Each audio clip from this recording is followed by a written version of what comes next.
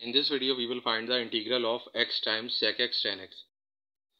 So first let u is equal to x and dv is equal to sec x tan x dx.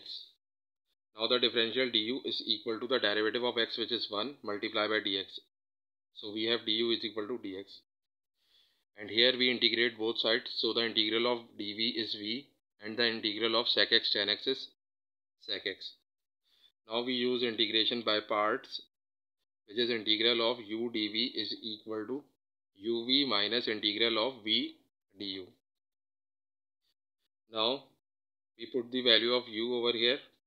So we will write x, then dv is sec x tan x dx.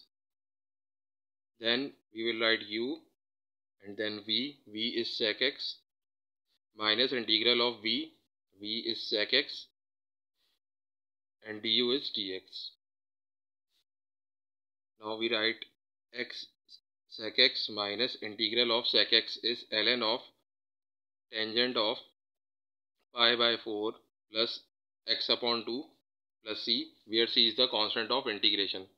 So the integral of x times sec x tan x is x times sec x minus ln of tangent of pi by 4 plus x upon 2 plus c.